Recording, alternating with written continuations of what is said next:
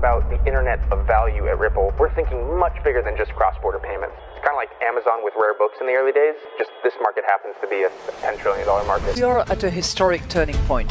Said in the past that you are doing for money what email did for communication. Moving the whole revolution forward.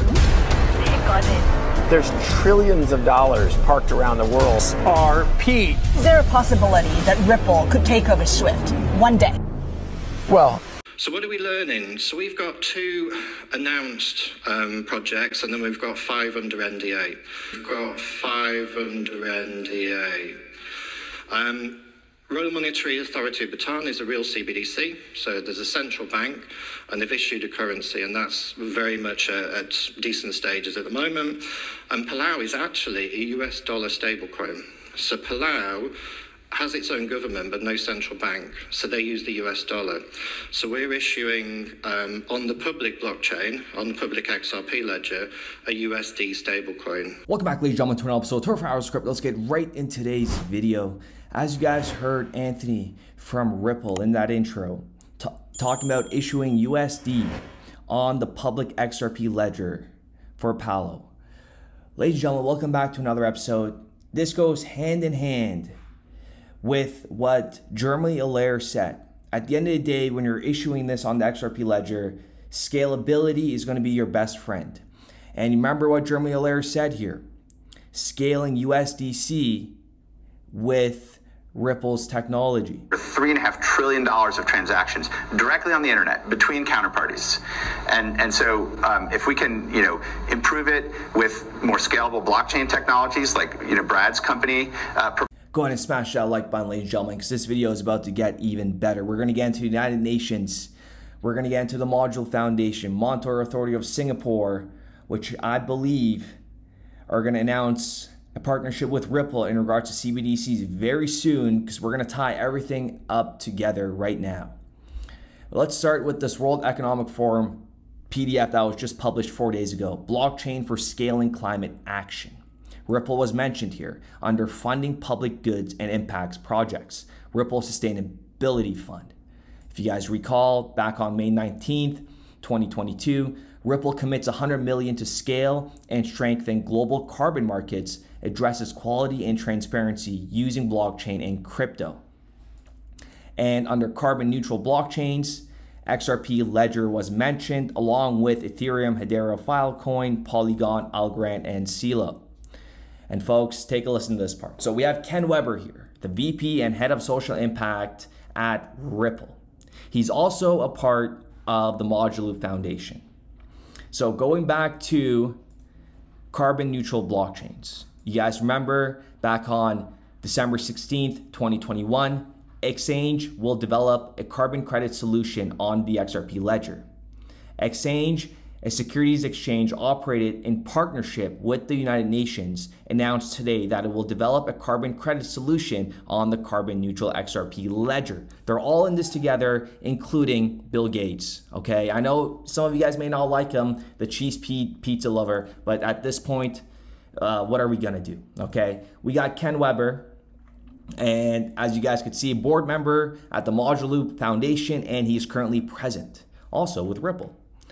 Module Foundation launches the Module CBDC Center of Excellence in Singapore.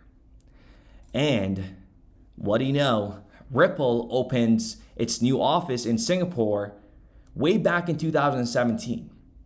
Okay, this is the agenda, this is the roadmap, it's all coming together. Moss launches expanded initiative to advance cross-border connectivity in wholesale CBDCs. Moz today launched UPIN Plus, an expanded collaboration with international partners on cross-border foreign exchange settlement using wholesale CBDCs. And just going into one quick pointer here, they go on to say interoperability between DLT and non-DLT payment systems. Moz is participating in SWIFT's CBDC sandbox, together with more than 17 central banks and global commercial banks, to explore cross-border interoperability across digital currencies based on DLT and non-DLT payment systems. We do want to have an open and interoperable system. Central bank digital currencies are not constructed to be. interoperable. Interoperability between central bank digital currencies is very much there needs to be interoperability globally. And even in a world of CBDCs, you still need interoperability to solve. Modulube Foundation collaborated with Monetary Authority of Singapore, and they're still intact. Okay, so they're working together. So we have the Module Foundation with Ripple, Monetary Authority of Singapore, heavy correlations back to Ripple. Now getting on to how Bill Gates is using cryptocurrency Ripple to fight global poverty. If you guys don't remember this, this is hardcore facts, and to date, it's still intact. With Ripple's digital currency, XRP, the Modulube will be able to transfer currency quickly and easily across its network. Bill Gates has been involved in the cryptocurrency community for a very long time, and this plan has been years in the making. In a 2016 interview with Bloomberg, the Cheese Pizza had this to say about how digital currencies could help bank the unbanked. It's really the digital revolution. And if you guys remember, this is Ripple, banking the unbanked. Fintech is improving life for billions of people. And Ripple's number one priority when they first started out was the whole vibe of banking the unbanked. Okay, now getting into this Project Upin, what they refer to right here. Take a listen to what they refer to here. Business to personal network powered by Corda. Ladies and gentlemen, we know who's correlated with Corda, and that is this proof of concept published on R3's website, the Corda Settler, utilizing the XRP network for settlement.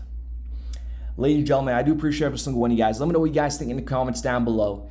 And before any of you guys start saying, oh, what about XDC?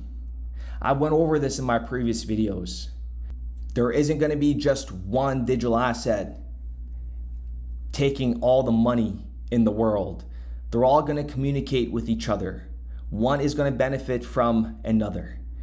This environment is still very at early stages, and we are just at the beginning of it.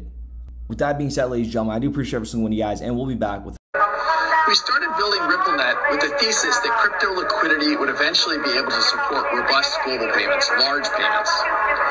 RippleNet was designed so that customers seeing the benefits of our fiat-based network could flip the switch to ODL once the market was mature enough. And this is exactly what's happening. Flip the switch.